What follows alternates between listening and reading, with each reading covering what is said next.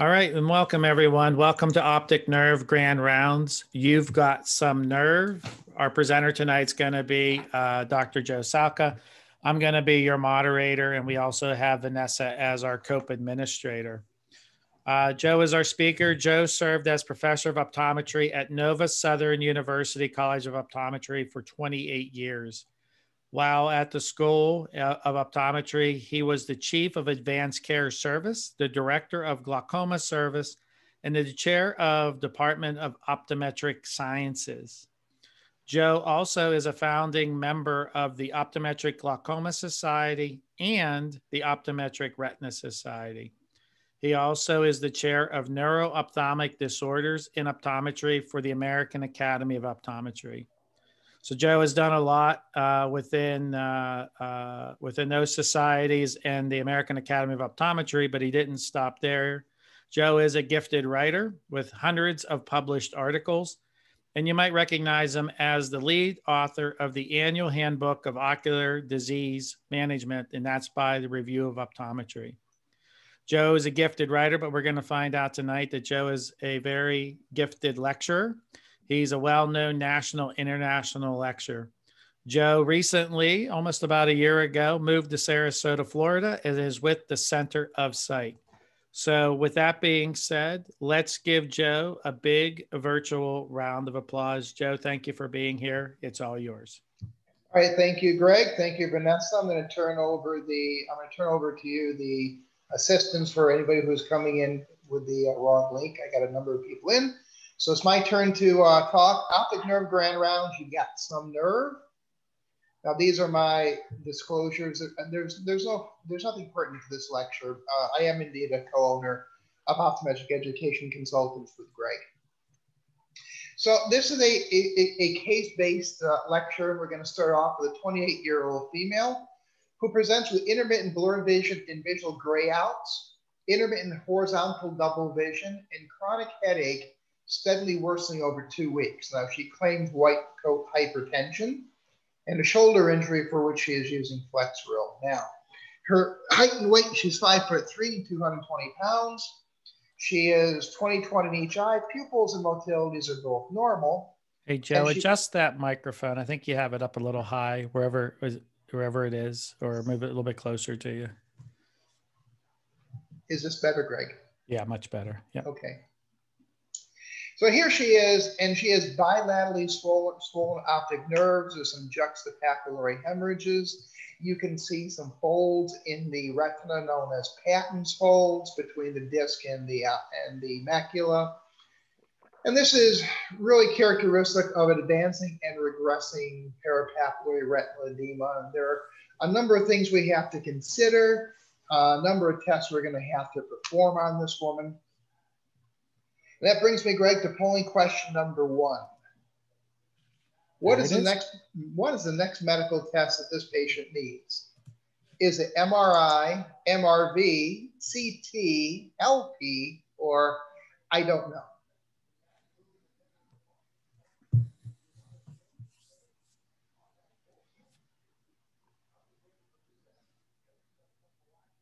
And I'm just responding to somebody right now.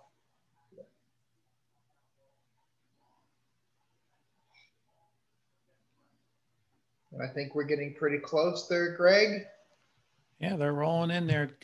Experienced poll takers. So we'll end it. I will share the results and you can go over them. So what's the next medical test? Number 1's been MRI. We have MRV, they're very low. CT is up there. Lumbar puncture is fairly high. And I don't know is actually an adequate answer because that's why, that's why you're here. Well, she has a dull ringing in her ears. Her blood pressure was elevated, but it was not malignant hypertension realm. Bowel microscopy is unremarkable. Pressure is normal. Feels she has enlarged blind spot and nasal defects in each eye. Serology is normal. She did undergo imaging with small ventricles. Otherwise, it was normal. Lumbar puncture opening was 510, which should be about 250. CSF was all normal. Her diagnosis was pseudotumor cerebri. But really, she had papilledema, and that's edema of the optic disc, specifically from elevated intracranial pressure. Now, signs and symptoms of papilledema. Papilledema is not a clinical diagnosis. It's at best a clinical suspicion. We don't know that it is papilledema until we know there's increased intracranial pressure. Bilateral disc edema is the norm. I've only seen one case of unilateral papilledema, and it usually, like glaucoma, affects the superior and inferior aspects of the disc first. There's obliteration of the cup. Hemorrhages are going to be common. There's going to be loss of the visibility of the vessels superiorly and inferiorly. The smaller vessels and the major vessels will be obscured. There'll be no spontaneous venous pulsation, and as I discussed, Patton's fold is representative of advancing and regressing edema. And that is actually pretty characteristic of true papilledema. Now, visual field defects are variable. Early is going to be a large blind spot, but arcuate defects and very constricted visual fields will come later in the disease. And this is actually a blinding, potentially disease. There's no relative afferent defect typically because it's symmetrical. Usually acuity is pretty normal. Now, symptoms: transient visual obscuration from cessation of axoplasmic flow and blood flow, and intermittent horizontal diplopia from a unilateral or bilateral sixth nerve paresis. Headache is common, very, very common. Nausea and vomiting can occur, and the nausea and vomiting, or vomiting without nausea, and the vomiting is an act to dehydrate and reduce intracranial pressure. So when people have projectile vomiting, that is a sign of increased intracranial pressure. And they can have dizziness and tinnitus as well. Now, papilledema can be acute, it can be chronic, or it can be atrophic. Acute, it's pretty mucky and turbid. There are hemorrhages, there's exudation, there's hyperemia, there's nerve fiber layer edema, as we see in the lower left. Chronic is a little drier. There's minimal hemorrhage, minimal exudate. There may be some collateral vascularization that will develop. And atrophic, as we see in the lower right, if papilledema is chronic or disc edema is chronic, it's going to flatten out because dead things don't swell, and they can end up with optic disc pallor. And the edema is from cessation of axoplasmic flow, and this is a regurgitation of metabolic waste products at the level of the optic nerve, because cerebral edema and increased cerebral spinal fluid pressure is really being transmitted along these common meningeal sheath of the brain, the optic nerve, giving us this engorged, swollen optic nerve. Now, papilledema can be due to increased brain volume from a mass lesion, as we see in the lower left, increased intracranial blood volume from a hemorrhage, as we see in the middle, and increased cerebral spinal fluid volume from something like hydrocephalus or ventricular blockage by a mass lesion. Now, you don't have to have a huge tumor to increase intracranial pressure. A small tumor blocking cerebral spinal fluid flow leading to the hydrocephalic state can do it as well.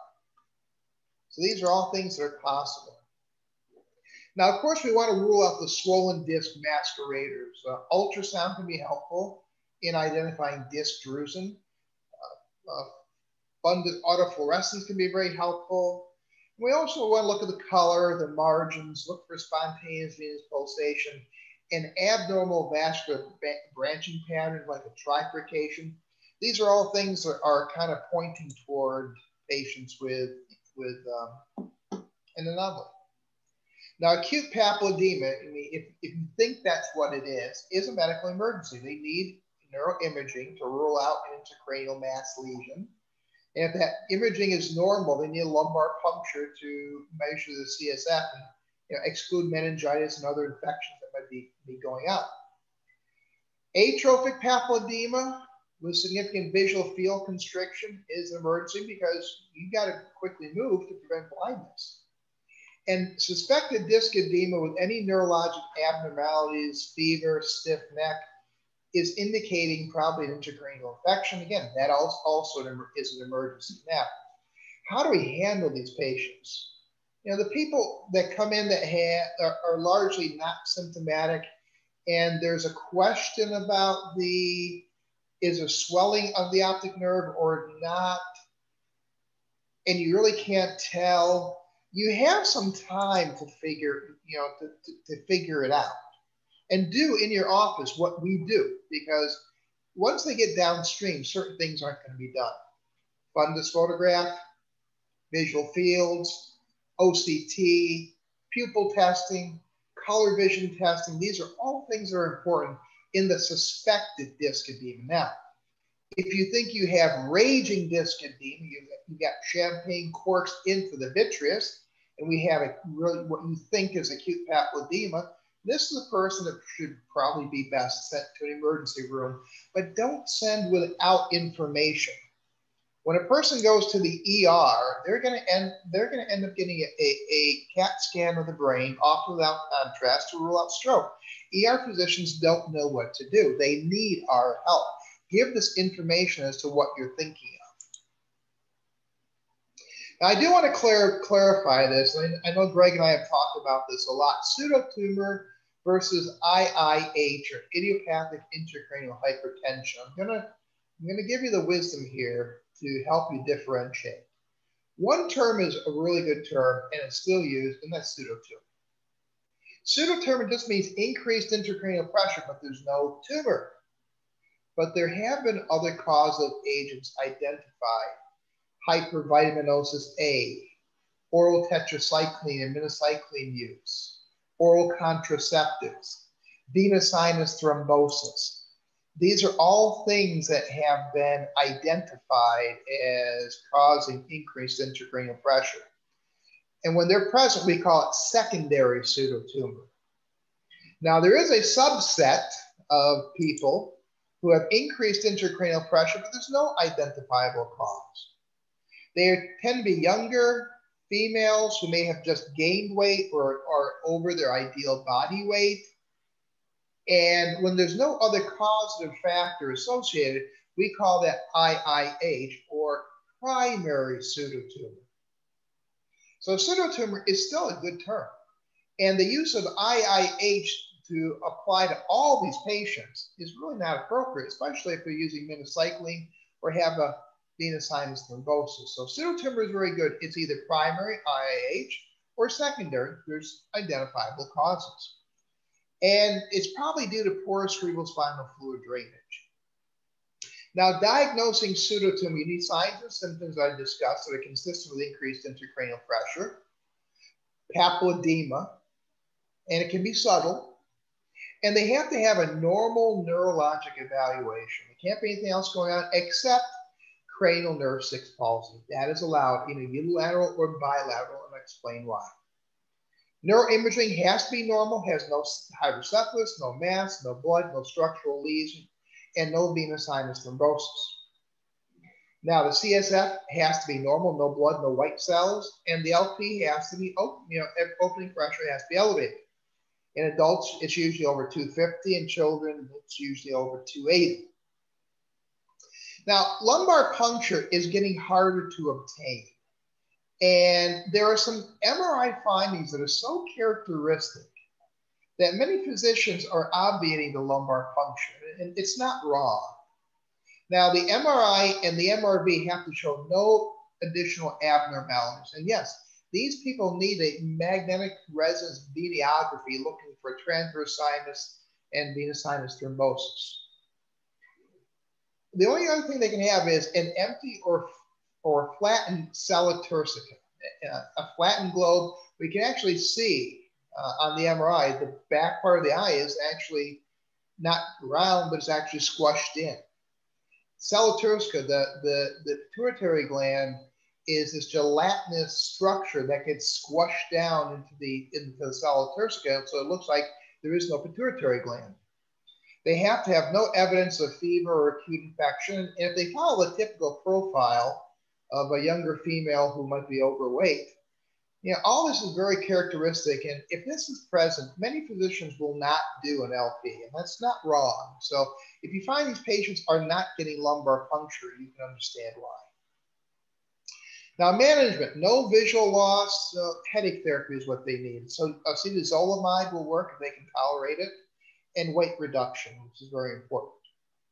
Now, if they have mild visual loss, acetazolamide can be used along with or interchanged with furosemide, zonisamide, or topiramate, Topamax. Topiramate is an anti-seizure medication that is used off-label for a number of things, including headache and weight reduction. And it does have weak carbonic anhydrase inhibitor properties. So it's actually a very good medicine to use. And again, weight reduction. So if there's no or only mild vision loss, the prognosis is really very good if we can manage the disease. Everything should resolve within several months. But here's what it's very important for ODs to get involved in follow-up. We need to take the photographs and we need to do the visual fields. It's very, very important because downstream, this is not being done with neurology or internal medicine. Now, weight loss is treating the primary problem. And I've heard different. I've heard as low as 5%, but I think the accepted would be about 10%. You need about 10% weight loss in order to solve this problem. And to prevent recurrence, you really need to keep the weight down. And in many cases I've seen, the headaches have worsened with increased weight. And after discussion, I find that patients, when they start losing weight, they start feeling better almost immediately. Here's a nice example of a young female who had bilateral chronic disc edema. You can see how we lose sight of the vessels superiorly and inferiorly. She had an enlarged blind spot, and maybe this internal lumpy, bumpy, this internal appearance is relatively smooth and not lumpy, bumpy as you see with disc drusen. Now, on a serous OCT, you have this really hot juxtapapillary area, or what I like to refer to as the Patriot signs, kind of red, white, and blue, tell you that there is really a lot of juxtapapillary edema. One thing I will share, and I think it's a very important clinical pearl. And Greg, have you been launching the handout throughout the talk? Okay, I'm sure he probably will. But what I want to point out is look at the nasal thickness, neuroretinal rim thickness.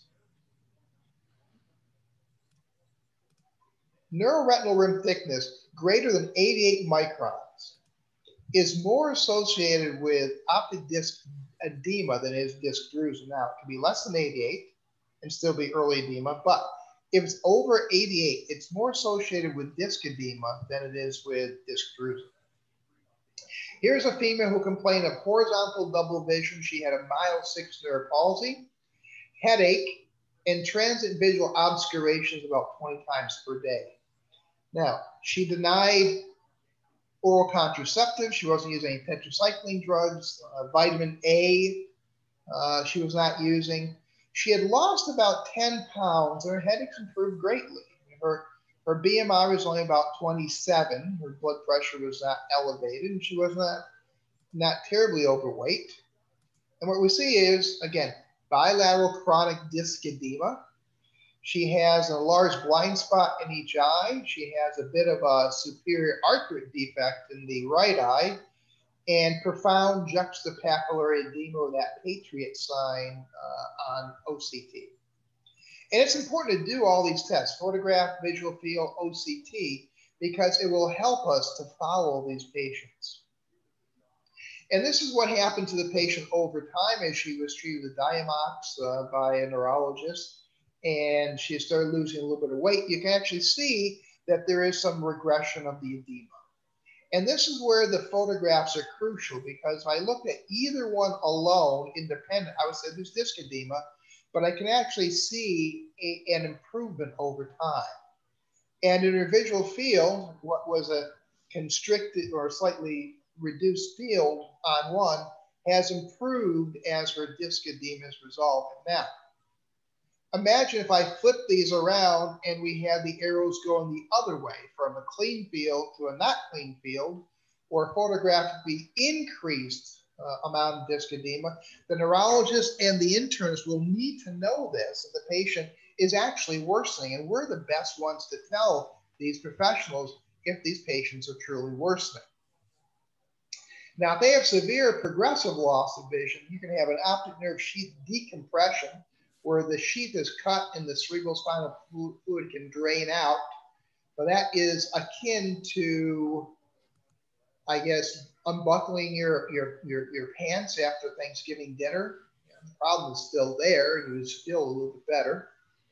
IV steroids, IV carbonic anhydrase inhibitors can be done. And in severe cases, a lumboperitoneal shunt can be put in to drain that away. Now, in any patient who has a lumboperitoneal shunt that you know of, who develops headache, that is an emergency because that's indicating that the shunt has become blocked. Greg, that brings me to polling question number 2. And so, Joe, with that being said, there are some comments that came in regarding this. So Okay. first, what would be the answer for your question here, your polling question, before I stop sharing? An MRI before a lumbar puncture, correct? MRI before a lumbar puncture, but also MRV at the same time. Both have to come together. So I'm going to launch the second question. So while that's happening, I'm going to take care of some of these questions or comments that came in. Okay. So the first one was, this one's a direct message, so you might not see it. It says, I've seen a handful of pseudotumor cerebri patients due to minocycline, but never doxycycline. Is it just by chance, or does minocycline cross the blood-brain barrier effective, thus causing pseudotumor cerebri? I have heard more minocycline than I have doxycycline, but it can happen with doxycycline, so be aware of that. Yeah, it's in the whole tetracycline group. I lecture with Tracy Offerdahl, who's a pharmacist. You guys probably saw us share that. And we talk about ocular complications of pharmaceutical medicines. It's the whole tetracycline group that happens to. So, but there is a little bit more efficacy with minnow, so that's probably the reason why. This one here, Joe says, Joe, should we get a field even if the MRI is negative? Should we get a field if the MRI is negative? Well, the MRI will be negative. The MRI should show nothing. Now, if the MRI is positive, you've got another disease. You may have a brain tumor. You may have an intracranial bleed. So on your swollen nerve heads, are you getting in there? Are you doing visual fields? Yes. Okay. The handout is launched. And then the last one here, Joe, is what's the timeline for follow-up for pseudotumor cerebri patients since the initial diagnosis? I would do 3 months, then 3 months after that, then every 6 months. And each time you should be doing a field and a photograph, and maybe an OCT as well. Because the other medical professionals are not doing these tests, and it's crucial for you to help them to determine if they're getting better or getting worse. Because otherwise, they're just going by symptomatology. They're not redoing the lumbar puncture. So I think we're probably getting toward the end. This is a tough one. So when counting florid bilateral disc edema in a 39-year-old obese female, what's the next immediate step? I don't think we, prescribe Diamox and weight loss. Well, that will be done, but after we have done everything else. Immediately check blood pressure. It might be malignant hypertension, not pseudotumor. Sending to the ER is very reasonable. An OCT in your office is good information to have at baseline. And again, I don't know is a good answer because that's why we're all here, to learn. So remember, not all elevated nerves are swollen. Not all swollen nerves are edematous. Not all edematous discs are truly papilledema. But true papilledema is an urgency, and we have to find a cause. And there are other conditions that can present with papilledema, including mass lesions, hydrocephalus, venous sinus thrombosis, and pseudotumor. And pseudotumor is a diagnosis of exclusion. The MRI is getting better at it, but we still have to exclude all the other things.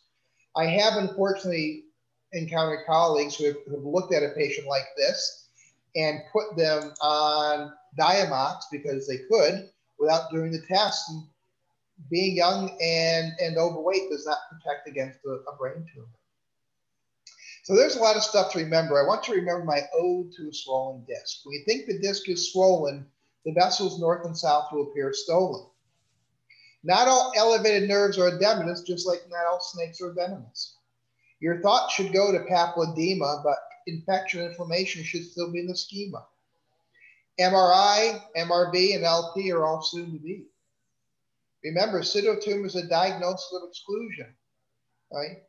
Being malformed does not make it a foregone conclusion.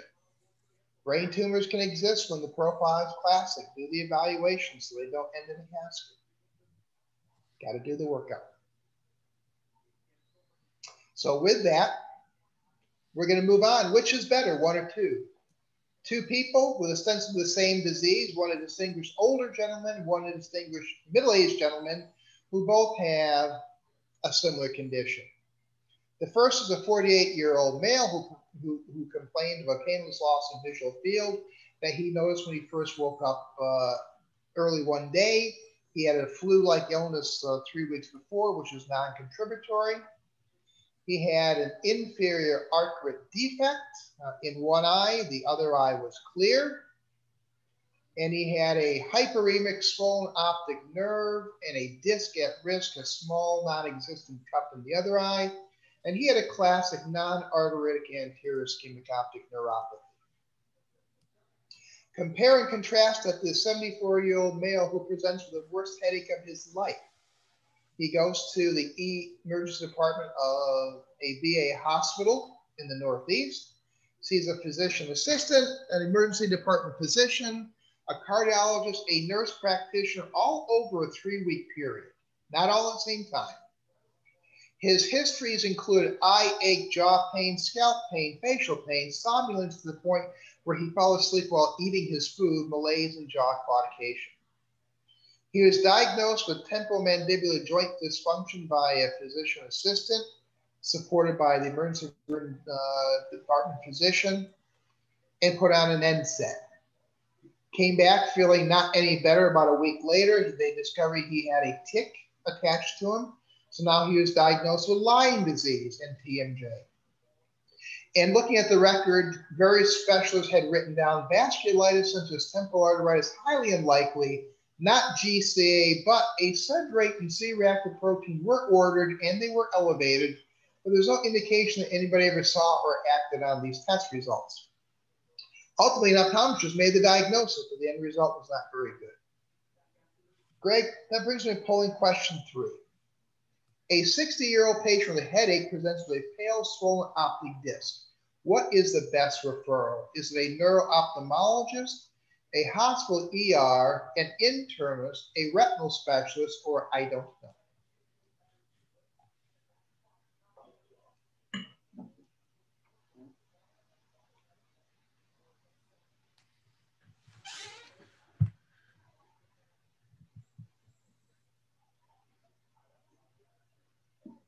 Okay, people are working through this.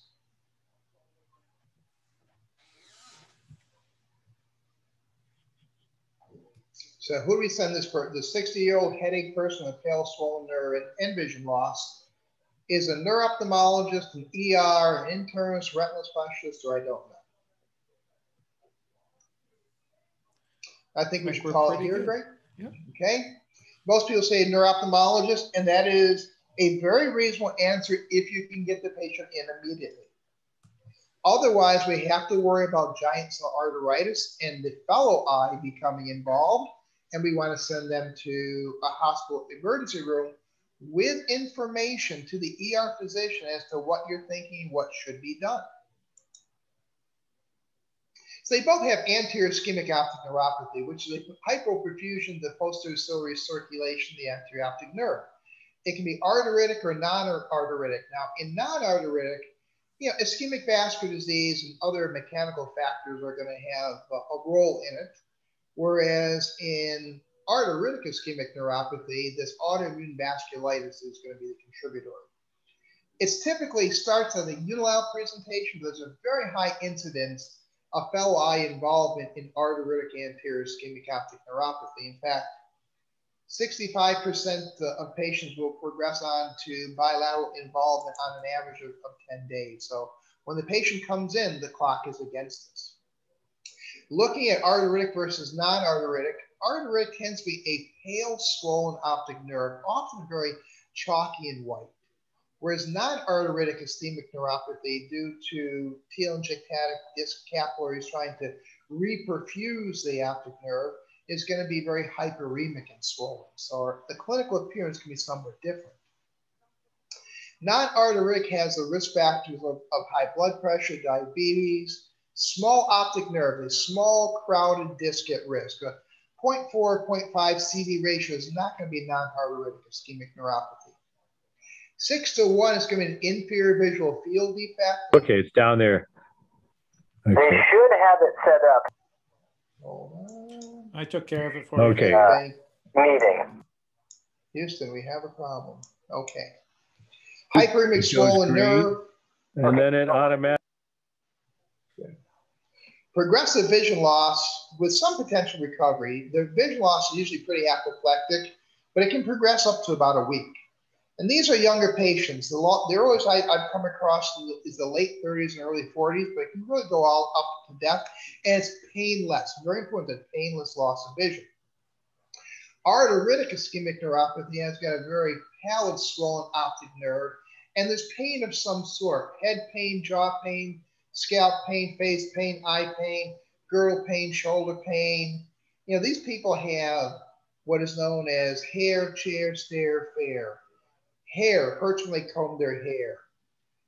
Fair, they tend to be Caucasian. Chair, they can't get out of chairs very easily. And stare, they have trouble walking upstairs.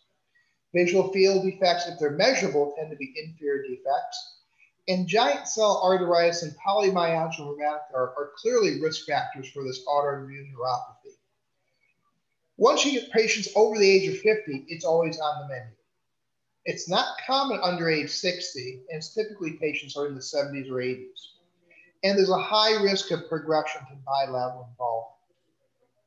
So I really have to ask about the non-visual symptoms. Headache is very, very common. Scalp tenderness. It's not pain while chewing, but fatigue. It's like you're eating beef jerky or a tough steak. It's not like a sharp pain. It's really a dull ache and a fatigue.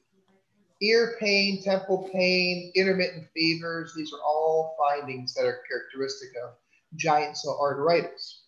Of course, we're going to examine them and look for that pallid, swollen optic nerve. And lab studies, SED rate is the go-to test, but it can be lowered by statins and NSAIDs, and about 10% of patients are going to have a normal SED rate.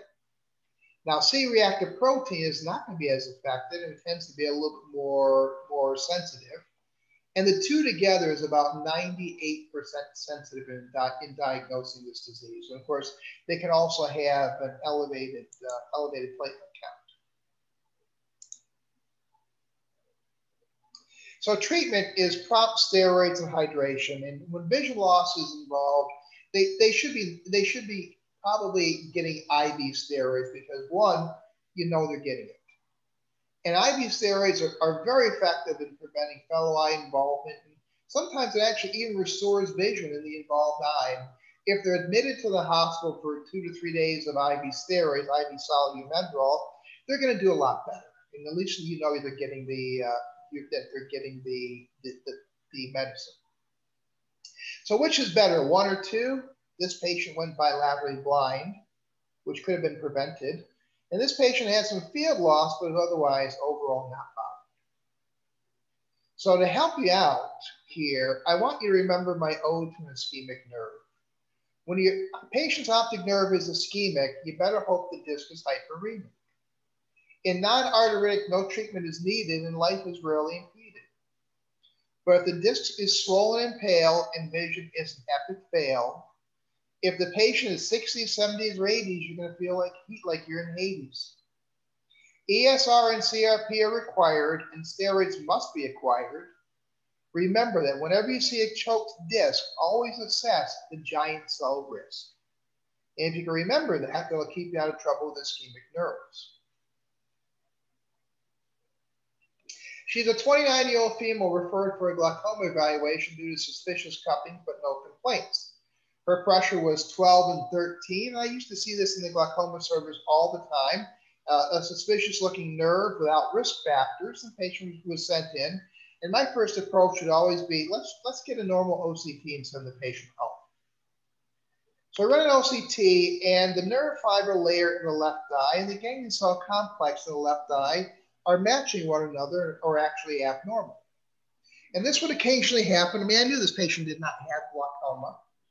So my approach is, let's run a visual field. So we run the visual field, and the visual field comes out clean in the right eye, but a small little nasal step, which is reproducible on the same day in the left eye, which actually matches the OCT findings. So now I got to get serious. It's not glaucoma, but there's something else going on. She's 20/15 right and left eye. Her pressure is 12 with thin corneas, going as normal. But what is remarkable is she has a relative accurate defect in the left eye, even though she's got good vision and very mild field loss. And when we dilate it, what we see is large cups, robust rims, but segmental pallor from 12 o'clock until 3 o'clock. And this is a patient who has optic atrophy. Greg, what does polling question number 4 tell us? What does this patient most need? Immediate referral to a hospital ER, immediate referral to a neuro-ophthalmologist, non-emergent MRI of orbits and chiasm, nothing because this is just glaucoma, or I don't know.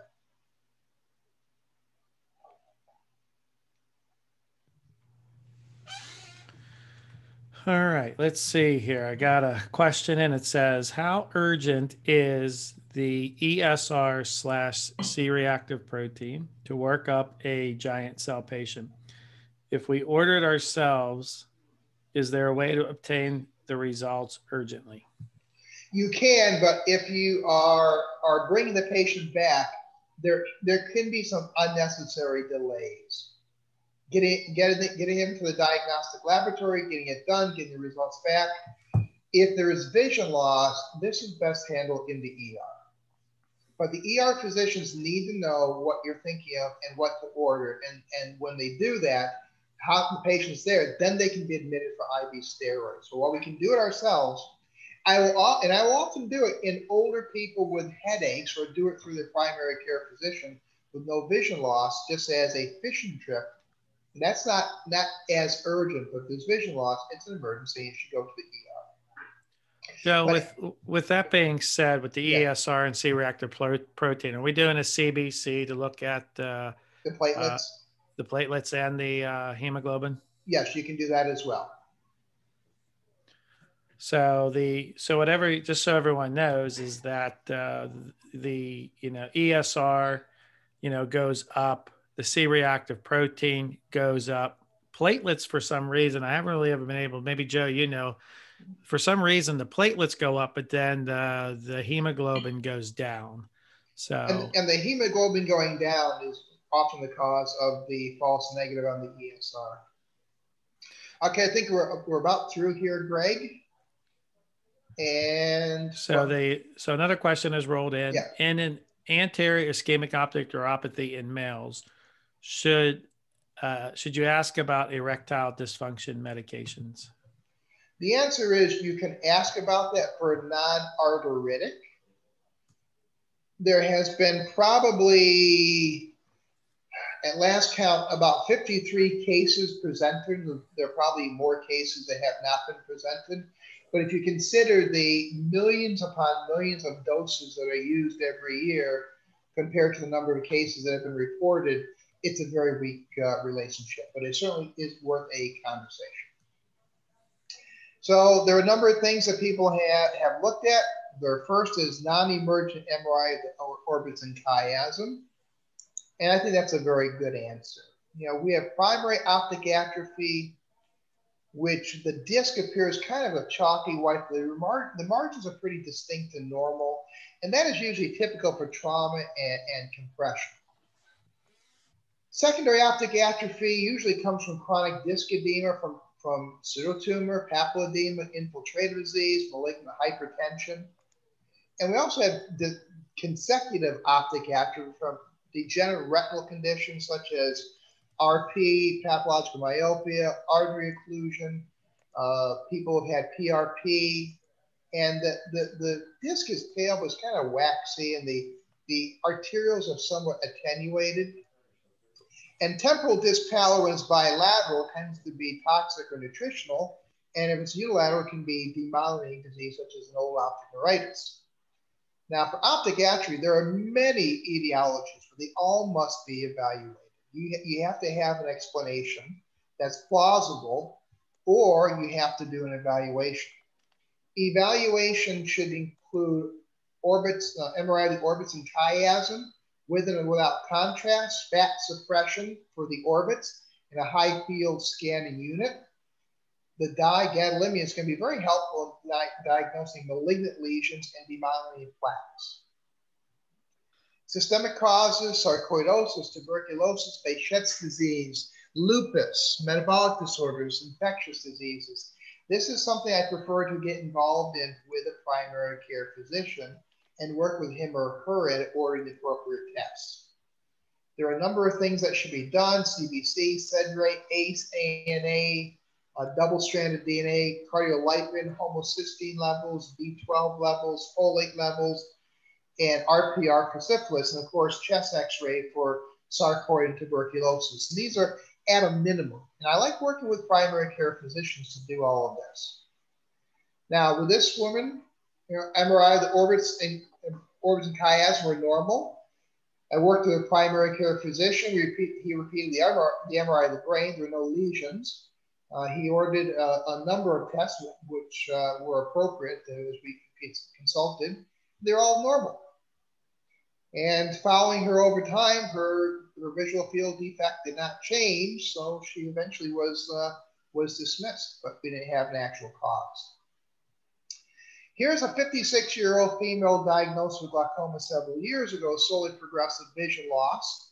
She's light perception in the right eye, 20/30 in the left. She had not been using her glaucoma medicines, and her pressure is 19 and 18.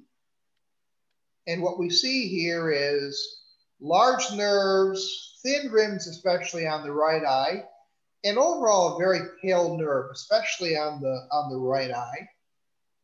And I couldn't get a visual field on the right eye because of her poor vision, but her left eye showed a very distinct vertically oriented field defect. Of course, this is a person who needs neuroimaging of the orbits and chiasm, and she came back positive for a large pituitary macroadenoma. So she actually had compressive optic neuropathy. I'm going to pop ahead a little bit. This is compression of the optic nerve in the orbits at the apex or the chiasm. You can have tumor masses, you can have craniopharyngioma, you can have meningioma, optic nerve sheath glioma, you can have pituitary adenoma, or, very importantly, Graves' ophthalmopathy. Graves' disease is actually the #1 cause of compressive optic neuropathy. It's not tumors. These are people who present with slowly progressive, painless loss of vision. Now, the nerve may be initially hyperemic, collateral vessels formation, and they're not opticillary shunt vessels, they're truly collateral vessels, can develop with prolonged compression. And this is often very characteristic of what we're going to see in patients with an optic nerve sheath meningioma. Field loss can be consistent with papilledema, ischemic neuropathy, glaucoma, chiasmal and retrochiasmal masses are going to have vertically oriented field defects. Now, compression will actually cause pallor and increased cupping. So certain tumors can cause a concentric enlargement of the optic nerve, but they don't notch the neuroretinal rim. Glaucoma is the only disease that actually causes focal notching of the neuroretinal rim. Tumors don't do that. So always remember, in an ode to a cup disc, to have a cup disc pink, that, my friend, half the glaucoma to stick. Having a cup disc pale, however, if you call this glaucoma, you will fail. Disc and field damage to one side and simply will not be abided. It might be trauma, infarct, or meningioma, but if the rim is cut, always remember nothing notches a nerve like glaucoma. And Greg, is there anything else in the chat room? Nope. The last question was about the erectile dysfunction meds, and I relaunched the handout. Oop, I only sent the handout to one person. Sorry. Okay. I will resend the handout. All right, so we're going to wrap up with the final case of a 42-year-old female who has a sudden painless loss of vision for a week. Getting worse, not getting better. It was kind of dim, and then it rapidly dropped off. She was 20/20 right eye, 2400 left with mild relative afferent defect. And I'm emphasizing mild for a reason. Compensation fields are full peripherally, but she didn't have a central secocentral scotoma on Hamser grid. Biomicroscopy was normal, pressures were normal, but her optic nerve was not normal. She has a massively elevated unilateral, another iris fine, disc edema with an accumulation of exudate in Henle's layer pointing toward the macula and what is known as a partial macular star. Now, the fact this is unilateral points us away from increased intracranial pressure, and it points us away from malignant hypertension. Now, she has no known HIV risk, but she did have a bad flu with lymphadenopathy about 4 weeks before. She doesn't recall a tick bites or rashes, but she does have an exposure to cats and kittens. Serologically, FTA, ABS, and RPR for syphilis were negative, HIV was negative, Lyme negative, toxoplasmosis negative, toxocariasis negative, pure protein derivative negative, but she did test positive for Bartonella henselae. That tells us that she has what is called cat scratch neuroretinitis, or more broadly, she has an infectious optic neuropathy. There are a lot of things that cause infection. Syphilis can give a retrobulbar, a bulbar, a perineuritis, or a neuroretinitis. Now, syphilitic neuropathies that are bulbar or retrobulbar usually have a very severe vision reduction that often doesn't come back without treatment. Perineuritis is a swollen edematous optic nerve, but normal vision. If you have a swollen optic nerve unilaterally and normal vision, MRI will show optic nerve sheath enhancement, and that tells us you have a perineuritis, and perineuritis is very commonly caused by syphilis. Lyme disease mimics syphilitic optic neuropathy. Now, syphilis, both are Spirochetal One is Borrelia burgdorferi, the other is Treponema pallidum. Syphilis is Treponema, Lyme is Borrelia burgdorferi. Now, they are so much alike, they can cross-react on lysyl titers, meaning patients with syphilis can test positive for Lyme and vice versa. Now, Lyme, as we know, is usually a northern disease. It was a bite of a mammalian deer tick. People who are in the fields or in the forest, hunters, people who are around large farm animals, people who are deer hunters, close contact to mammals. These are people who are at risk. Toxoplasmosis, HIV, cytomegalovirus are all effective agents, which are very destructive to vision. But neuroretinitis is typically a benign lymphovrticulosis, which is known as cat scratch disease. Now, the important thing to remember is the RAPD is very mild compared to the vision loss, telling us that in neuroretinitis, it's more retina than it is nerve.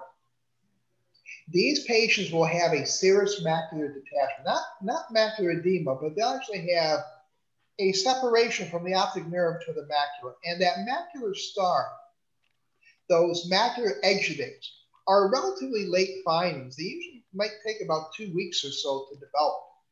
And you can have a swollen nerve like we see here with no macular exudates, and that is actually still neuroretinitis. Now, how do you know? Your OC with T will tell you there's going to be a separation from here to here in the retina.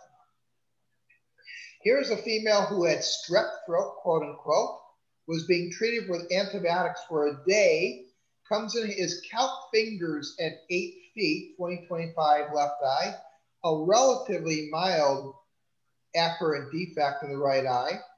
And what do we see? There are no exudates here. There's a massively swollen optic nerve, but there is the serous macular detachment, telling us all that right here we're dealing with neuroretinitis.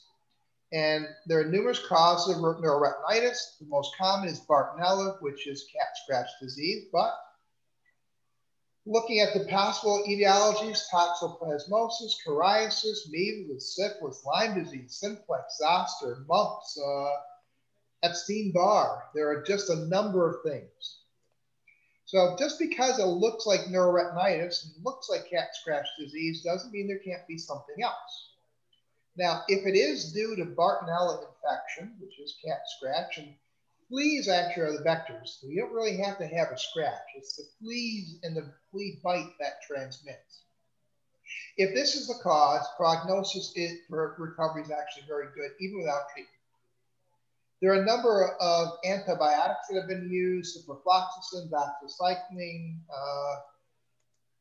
but there's been nothing that has proven to enhance the overall visual outcome because it's got a good prognosis if it's Bartonella and cat scratch disease. Probably the most common thing to be used would be doxycycline, 100 milligrams twice a day for a month. Unfortunately, sometimes retinal specialists like to inject Avastin because the retina is mucky and turbid, but there's no proof that it actually happens. So if you did nothing, if you know what the disease is, Bartonella, and did nothing, the patient's going to do well. If it's something else, Lyme disease, syphilis, toxoplasmosis, well, then that needs to be treated. And it's good to work with infectious disease specialists or internists when ordering all these tests, knowing that our most likely cause is going to be Bartonella. And if it is, they're going to have a good prognosis. They will recover with or without treatment. Now, this is a very heady topic. There's a lot of things to talk about. I'm going to wrap up with what I call my ode to an infectious nerve. When the vision is poor, the APD mild, it's often the bite of something wild. If the disc is swollen and macular swelling great, it's neuroretinitis and the star will come late. Syphilis and Lyme are much alike and will cause similar titers to spike. One is sexually transmitted and the other not, unless the patient's weirder than you thought. And with that, Greg, I think we're about out of our time. Are there any any other questions in the chat? No other questions in the chat. There's nothing else to discuss. All right, then, if you want to start wrapping things up for us, Greg, and bring us home, we want to try to end as close to on time as possible. Okay, I'm going to switch over that.